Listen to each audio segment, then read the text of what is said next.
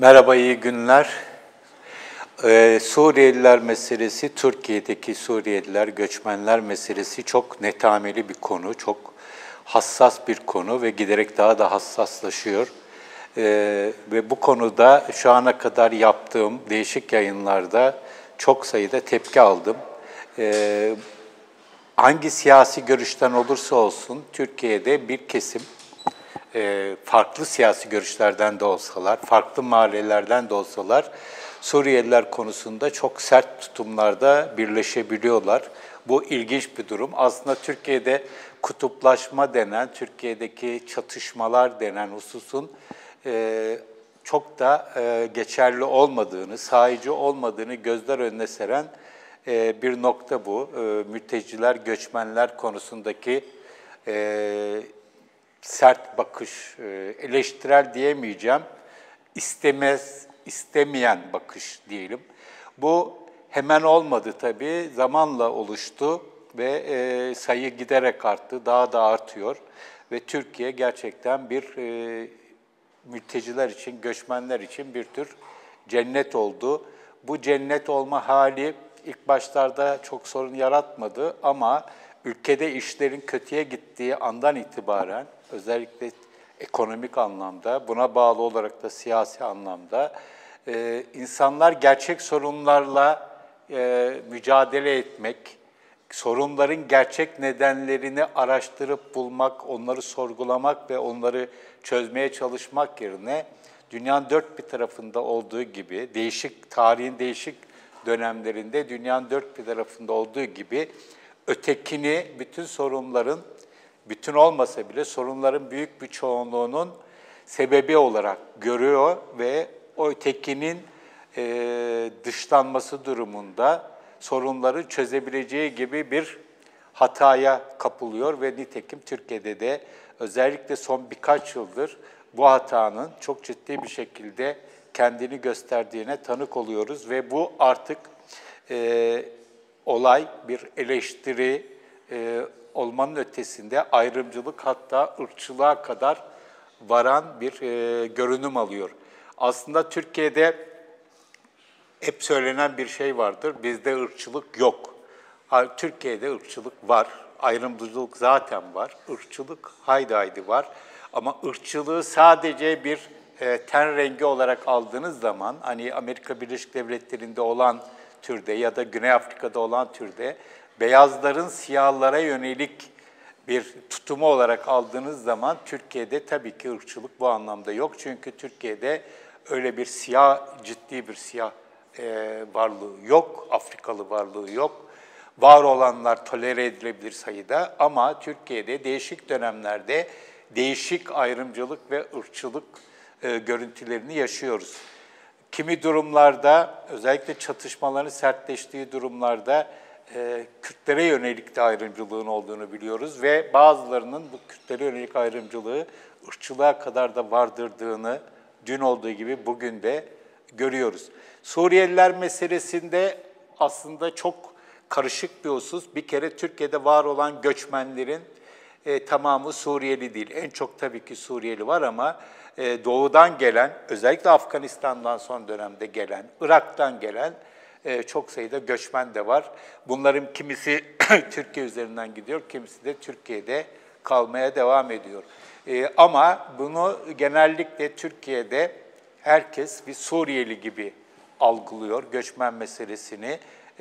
Sayıca çok olması ve Türkiye'nin Suriye'deki iç savaştan sonra, devletin iç savaştan sonra Suriye'den sivil göçünü teşvik etmesi nedeniyle, bu ciddi bir şekilde teşvik edildi, kapılar açıldı, çağrıldı insanlar ve bir dönem zaten iç savaşın ilk yıllarında özellikle Türkiye'den giriş çıkışlar çok yoğun oldu. Siviller gelirken bir taraftan da Türkiye üzerinden savaşçılar çok gitti. Bu savaşçıların kimisi de biliyoruz ki sadece Suriyeliler değildi. Gönüllü olarak özellikle cihatçı grupların yanında savaşmaya giden değişik ülkelerden insanlar da gitti ve bu bir devlet politikasıydı.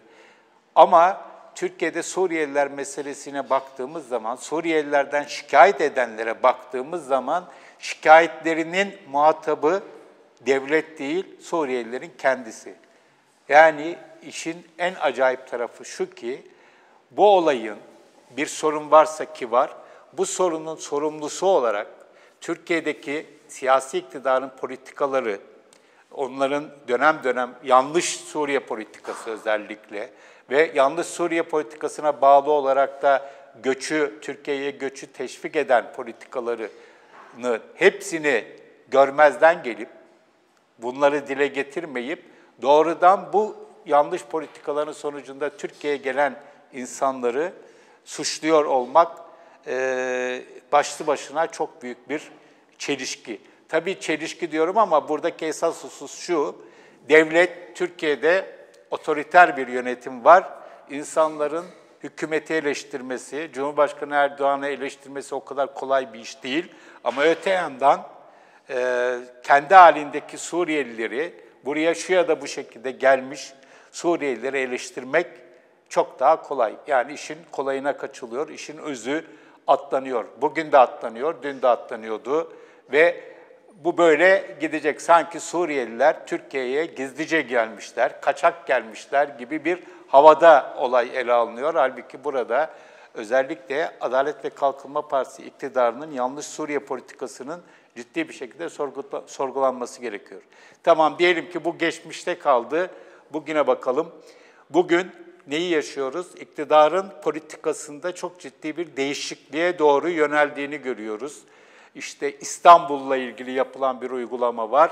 İstanbul'da başka illerde kayıtlı olanların İstanbul'u terk etmesi söyleniyor. Kaçak olanların, tamamen kayıtsız olanların ülkelerine iadesine kadar gidiyor ve devlet Suriyelilere karşı elini sertleştiriyor, tutumunu sertleştiriyor. Niye böyle yapıyor? Bunu yaparken herhangi bir öz eleştiri falan tabii ki yok, geçmişe yönelik.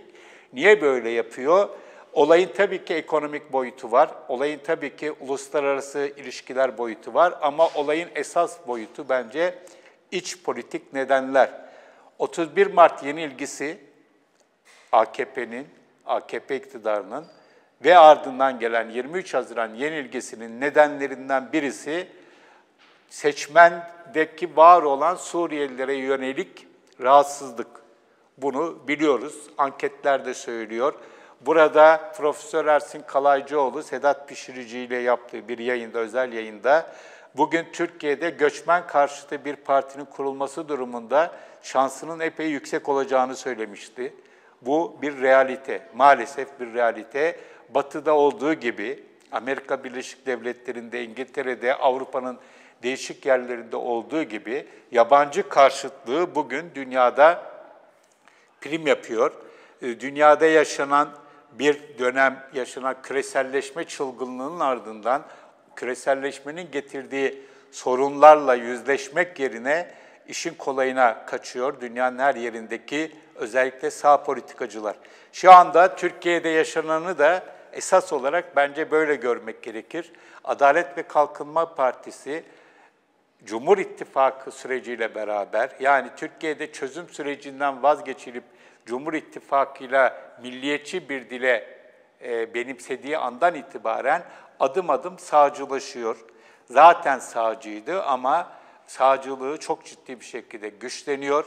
İslami yönü geri planda kalıp milliyetçi yönü ön plana çıkıyor ve bu anlamda da kendisine rakip olarak milliyetçi söylemleri buluyor ve özellikle İyi Parti içerisinden bazı önde gelen isimlerin dillendirdiği ya da MHP'den bir takım isimlerin dillendirdiği Suriye karşıtlığına karşı artık direnç gösteremez bir noktaya gelmiş durumda AKP. Aslında kendini inkar ediyor. Uzun bir süre bu konuda, uzun bir süre eleştirilere karşı direnen ve durumu, Suriye politikasını, Suriyelilerin buradaki durumuna karşı ayrımcı politikalara direnen bir iktidar vardı. Ne derece başarılı oldu, olamadı ve şu anda o direncin çok fazla sürmediğini görüyoruz ve bu olay giderek daha ciddi bir hal alacağı benziyor.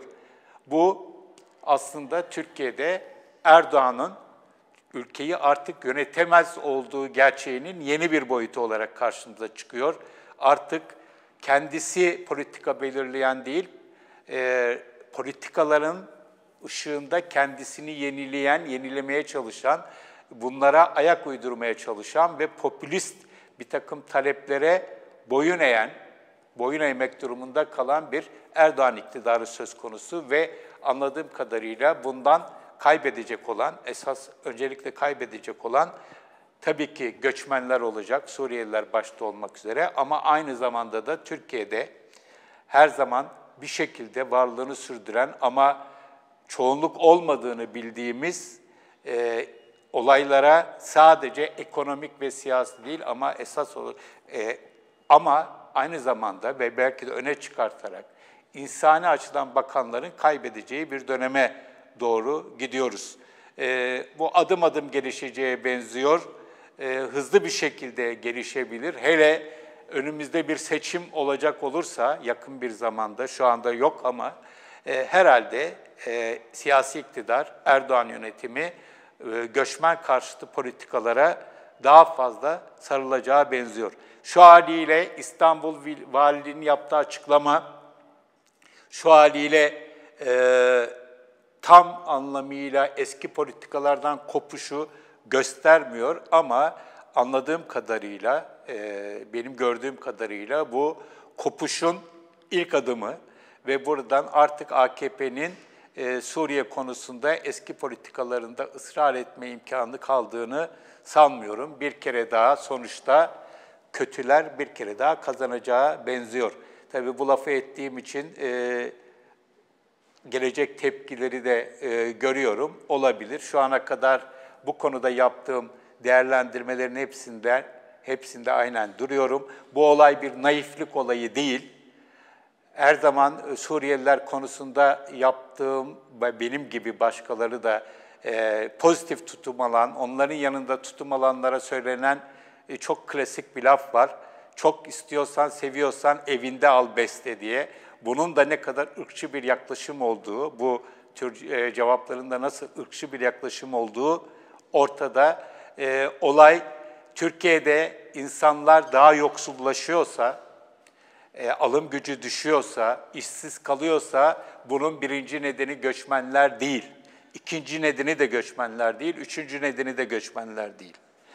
Tıpkı Batı'da mesela bir dönem Almanya'da yaşanan ekonomik sıkıntılarının birinci nedeni Türkler nasıl değildiyse ama oradaki ırkçılar, neonaziler nasıl bütün sorunların kaynağı olarak Türkleri gösteriyorsa ya da diğer yabancıları gösteriyorsa bugün de Türkiye'de maalesef benzer bir şekilde göçmenleri böyle tanımlayanlar var.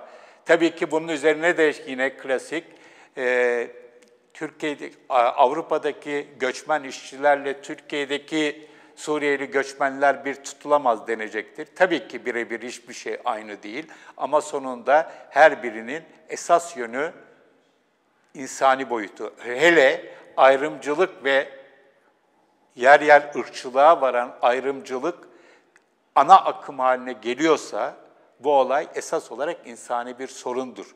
Artık Türkiye'de Suriyeliler gitsin şeklindeki yaklaşımlar giderek daha baskın hale geliyorsa burada alınacak pozisyon da aynı şekilde insani bir pozisyondur. Gitmesindir. İsteyen gitsin, isteyen kalsındır. Çünkü bu insanları zamanında bu ülkeyi yönetenler çağırdılar, sahiplendiler, onlara bir takım vaatlerde bulundular. Şimdi politikalarını değiştiriyor olabilirler, değiştirmek istiyor olabilirler ama burada insani bir duruşu muhafaza etmenin yerinde olacağı kanısındayım. Evet, söyleyeceklerim bu kadar. İyi günler.